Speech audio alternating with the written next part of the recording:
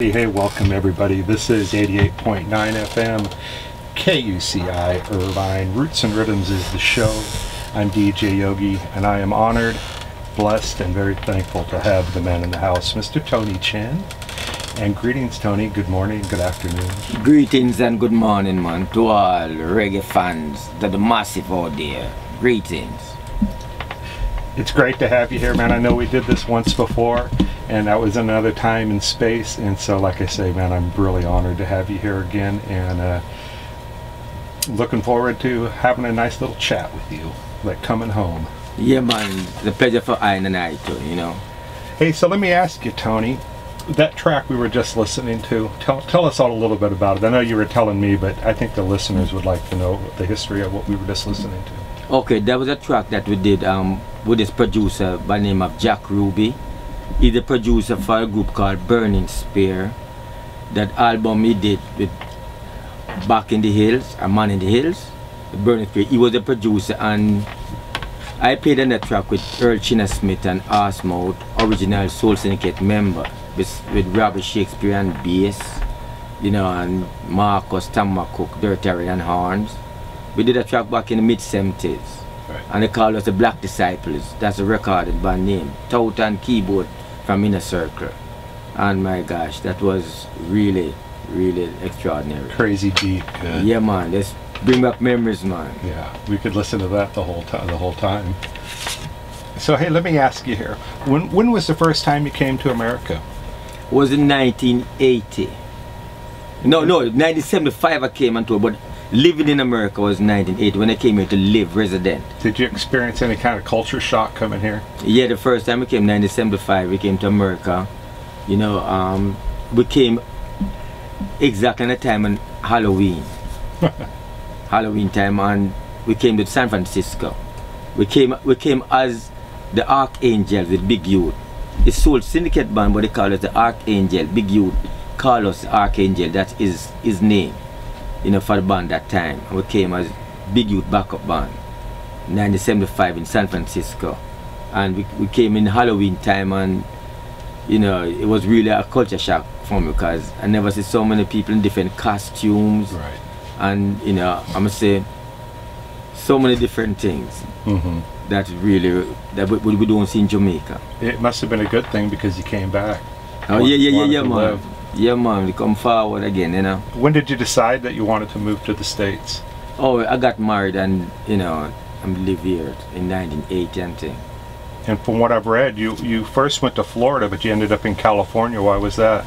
No, he said, and my mom lived in Florida.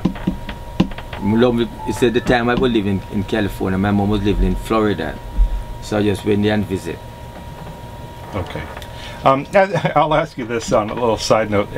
I know as a youth you wanted to you wanted to be an airline pilot, and so whatever happened? Did you ever pursue that dream? Did you ever fly a plane? Oh no. What happened? I used to go to the movie when I was a child, going to the movies and watching some of those war movies with those airline pilots, you know, flying fast. So I was fascinated. Right. To want to be an airline pilot, but I end up being in the Boy Scout. I was very military-like person, you know, and I ended up in the Boy Scout. And then when I left school, I went to college and in playing in a cadet.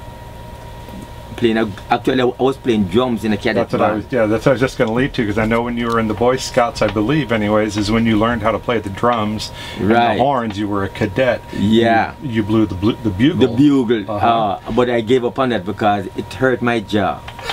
Yeah, man. So I gave up on it and thing. And so that's probably why, like you just said, that's why you got out of that and wanted to get into playing the guitar. You see, actually, in the Boy Scout and the cadet, that was my first experience in playing music. And then the way I really got into it, one day, because before playing the guitar, I love to sing. I love to try and sing and thing, and my dad got me a guitar. One day he brought this guitar from this drunken guy. It came with acoustic guitar. It came with two strings. Right. And my best friend at the time was a brother named Morris Gregory, and he was a great singer and he was a good guitar player, and he taught me a few things on those 2 strings and the notes and thing. And that's how I started out playing guitar. And then, you know, we put a group together with Morris, Gregory, and some other people. I was singing, and that's how fully came into, you know, fully could play the guitar to the rhythm guitar. That time the band didn't form us yet. They said we always go over in this big backyard and singing in a group every night. We over there singing Beatles songs and Elvis Presley and singing a lot of Motowns, sang Temptations, Marvin Gaye. So that's how we really started out singing. I know you have this real appreciation for the rocksteady sound and era. And what is it about that style of music that keeps calling you back? Is it... No, you see what happened? That's the time I really grew up and started to play music. That's in the rocksteady era. That's when I learned to play music. That's when the band was Soul Syndicate. Actually, when the band formed, it wasn't Soul Syndicate. It was the Rhythm Raiders. You said, and then Fully Brother changed the name and called it Soul Syndicate.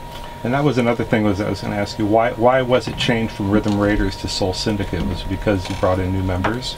I've no idea how to really get to that name. Is Fully Brother came up with that name. I don't know. But what happened? The Rhythm Raiders members them left, and we have different people came in. We have a brother named Cleon Douglas. That time China was even playing with us yet. We have Cleon Douglas was playing with us, and Leroy Wallace Arsmouth was our drummer. We have Glenn Adams from them call this group called Hippie Boys, are the Upsetters, the keyboard player Glenn Adams, and a brother named Reginald, the rhythm guitar. He played with the Hippie Boys and the Upsetters too. Cause they were the backup band for Lee Scratch Perry. So the band, a lot of those Wailers sang here, that's the group that play on those records. The Upsetters, right. So they were playing with us. Right. As Syndicate before China come in and thing. And then when they left, China came in. Well, then back to the Rocksteady. I know you have a new release that's coming to us soon, and you have a couple of songs here that you want to play. Yes. And I have queued up the 3rd song on the CD, I believe, is the one you wanted me to play. Right, because what happened, I have my first Jamaican classic too. I grew up in the Rocksteady era. That's where I started playing music.